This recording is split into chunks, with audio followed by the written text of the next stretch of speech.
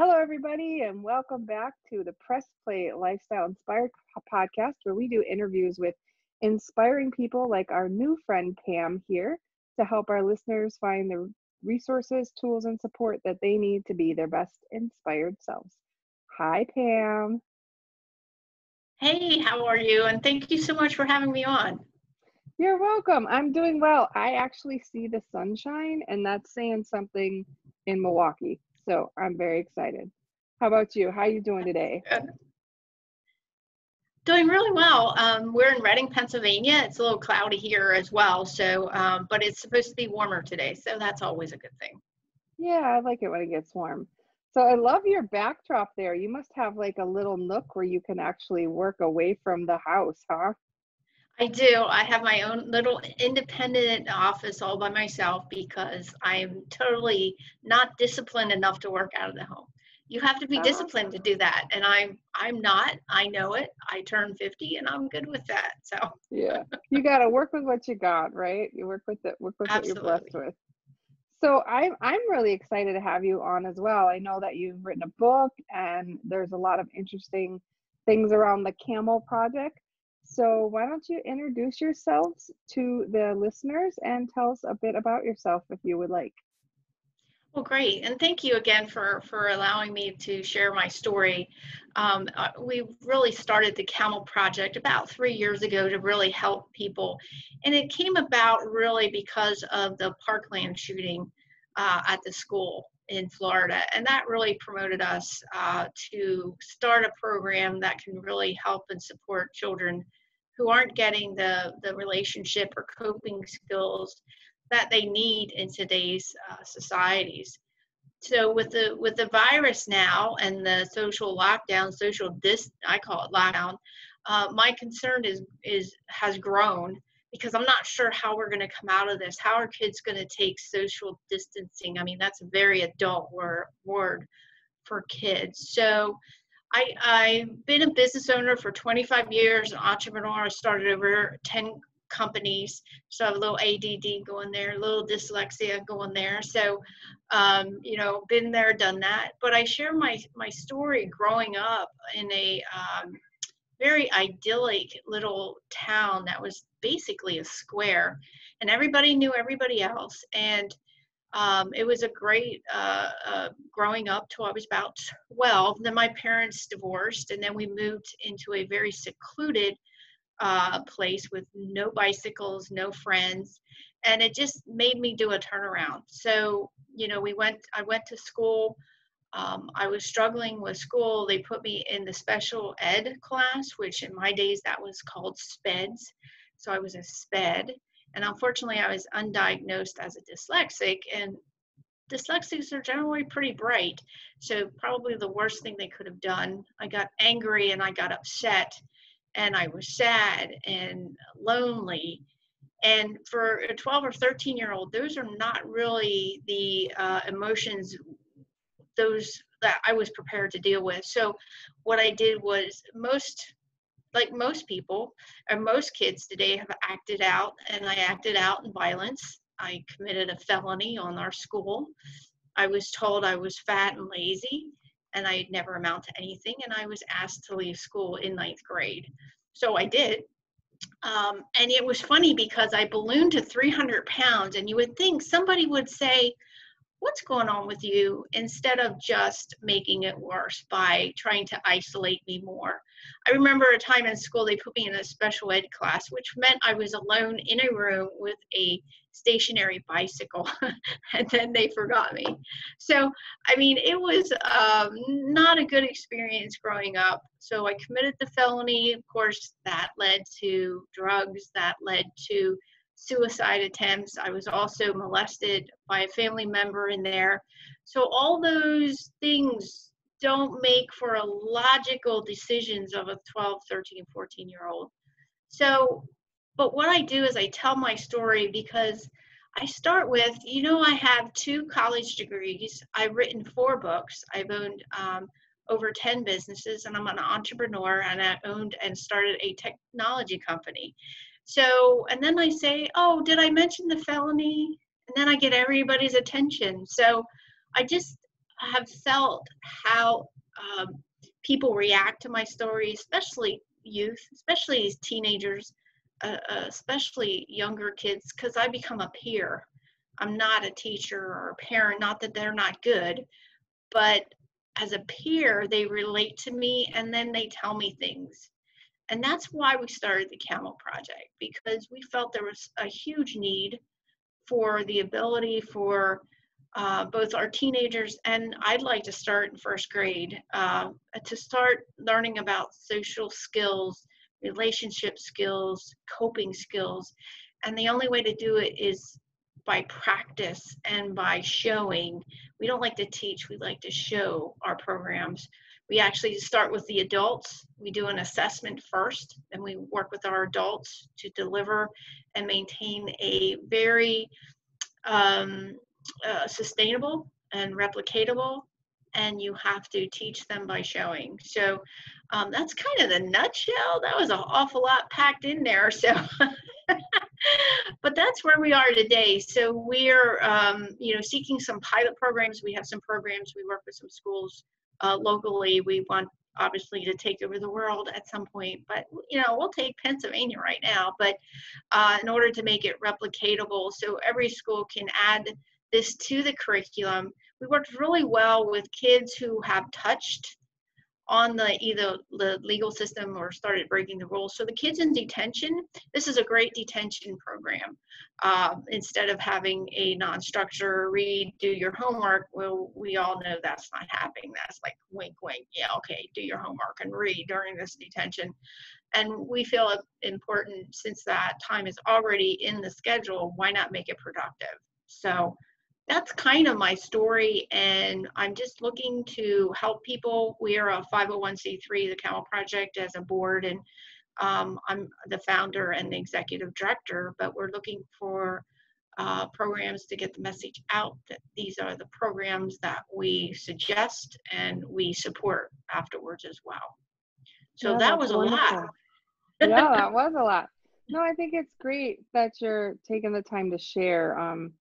From personal experience, when I was younger, my brother was exceptionally bright, but he was different and he was dyslexic, which they didn't figure out until, gosh, I mean, I think he was like in fifth grade.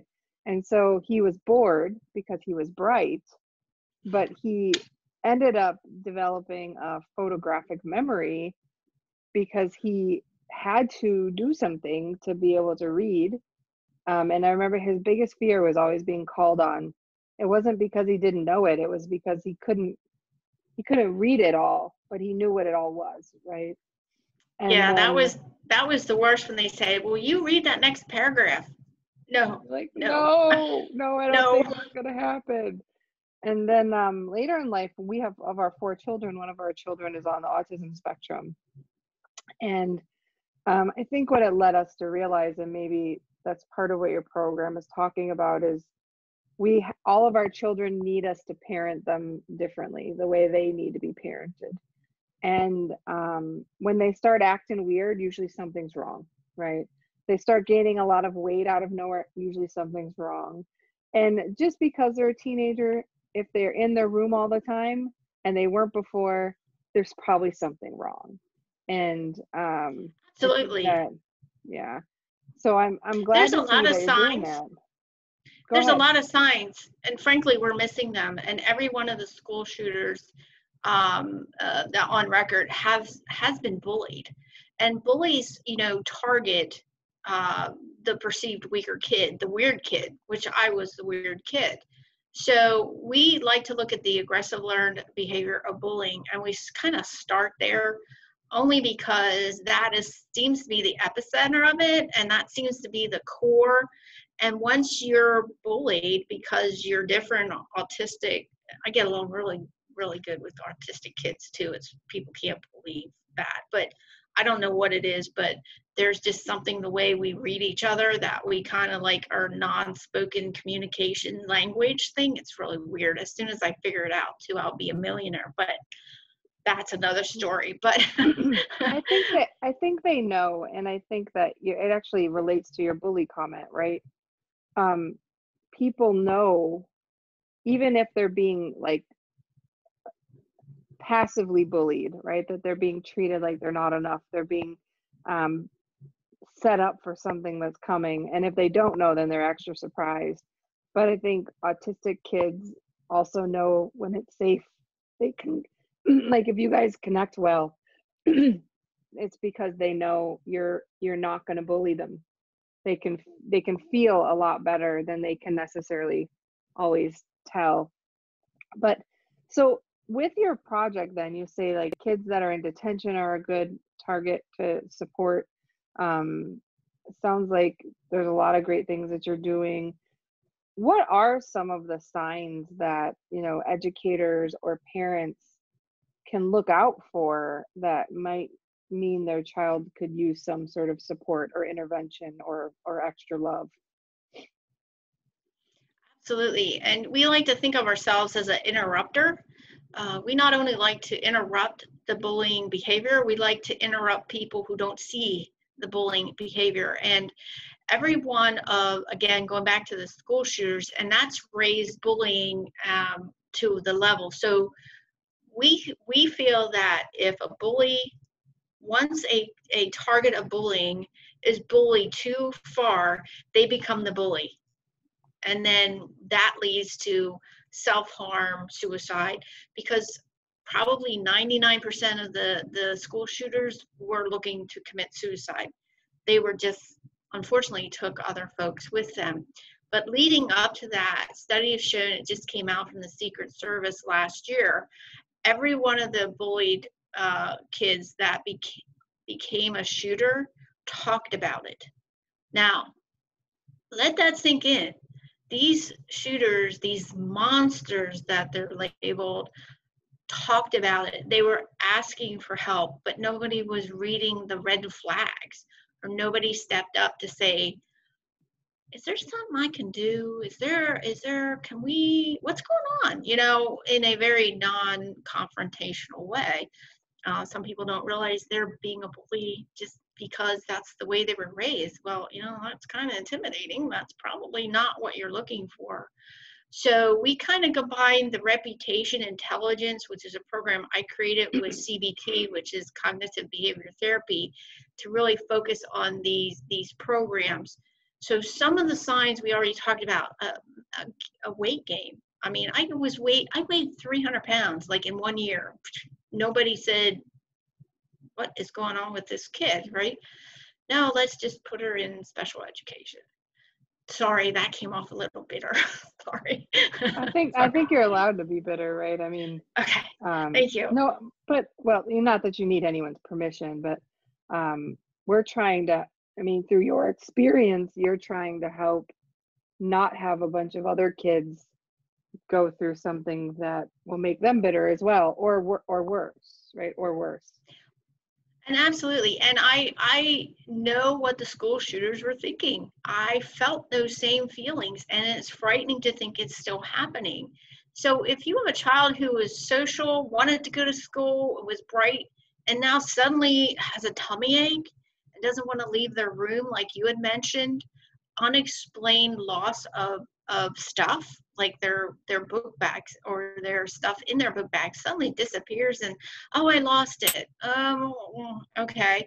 A great communication with your teachers and your school.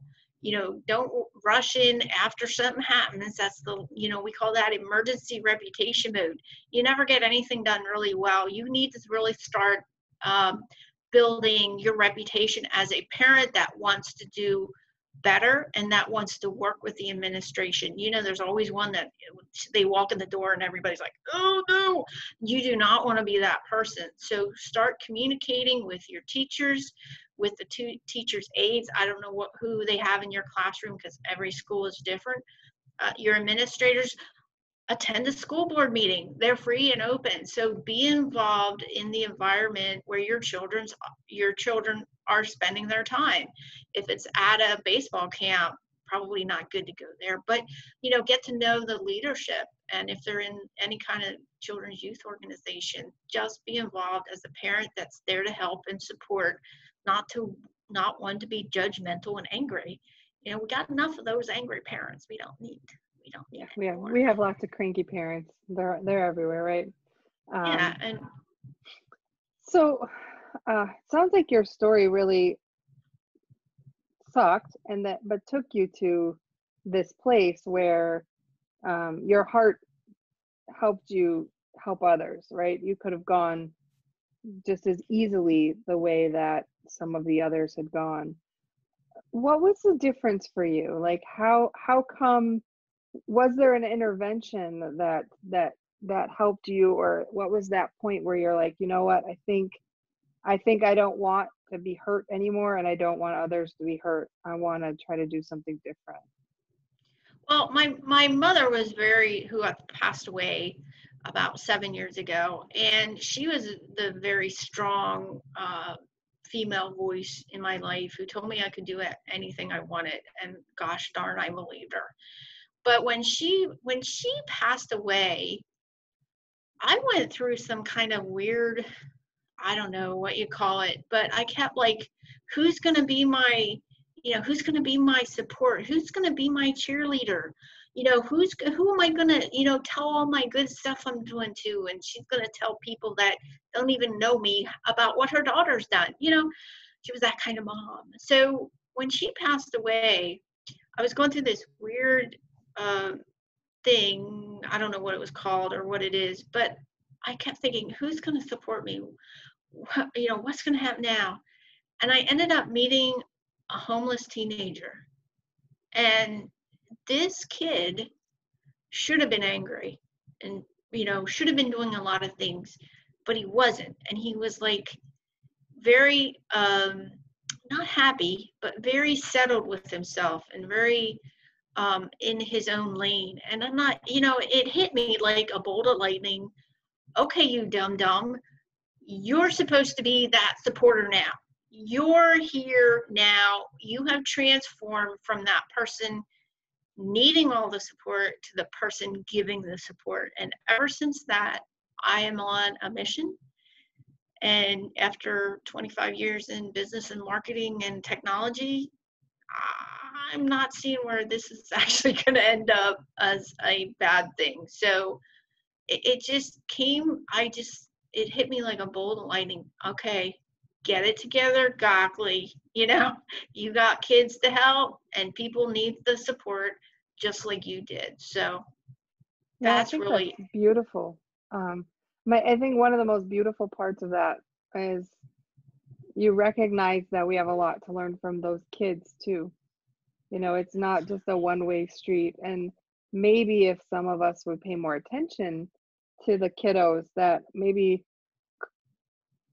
everybody has a way forward, no matter how far, no matter how bad the past was, we can help them toward a way forward. But we need people to stand up, right? well, and that, yeah, and a lot of our programs put them in charge. I mean, I talk to some kids, I talk independently as a CBT practitioner, and I talk to kids independent, and they don't have a future. They don't see, what are you going to do in 5 years? Okay, sweetheart, they're not looking 5 minutes ahead. We need to back up a little bit, allow them the time to express themselves, because they don't even know how to express themselves. Yeah, they're And trying to make it through today, right? and Not they don't see a future. That is your job, is to help them see the future. And first thing we need to do is get them talking about their good, they're bad, they're ugly, they're special. Whatever they feel has to be acknowledged. And that's where, again, as a peer, they tell me stuff, and it was weird to me that people would open up. But I spoke to a group of 60 at risk, which I said, don't call them that, but that's a whole other story, who are ready to drop labels out. matter, right? Labels matter. So I spoke to them, and the toughest kids in Reading, Pennsylvania, and in the Reading School District, who have a really bad reputation. And you know what? They're just kids. And as soon as I said, "Hey, did I mention the felony?" They're like, "What?" What? Yeah. Like that, we were having a discussion to the point that when I finished, the security guard came up and said, "Can I share a moment with these students?" And I'm like, sure.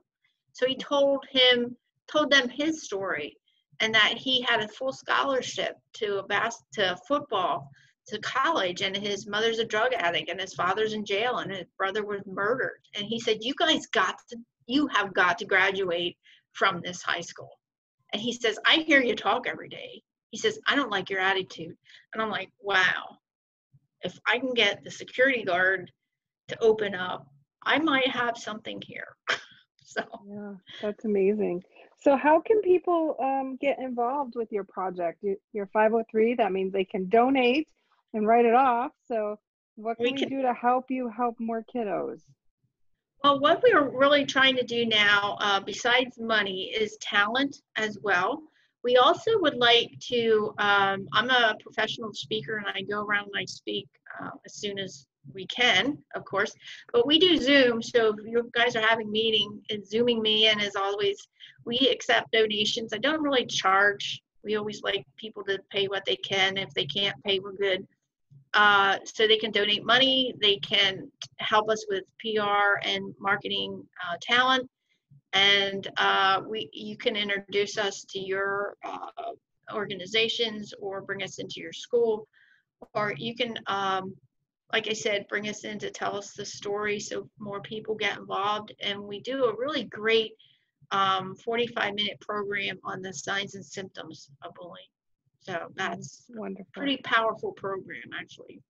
That sounds like it. Well, thank you so much for taking time out of your schedule to meet with us. We'll make sure we share all of your information in the show notes, and let us know when you speak places. We can always share it around. I maintain a separate program too called the Caregiving Circus, which is about being a mom with a special child. And so Mhm. most of our audience is parents who have kids that are probably in the high risk to be bullied uh, location. So we're happy to share anything we can That'd for be that awesome. audience. Thank you. Awesome. You're welcome. Well, it's nice to meet you, and I look forward to talking to you again soon. Thank All you, right, Pam. bye. Bye. Thanks.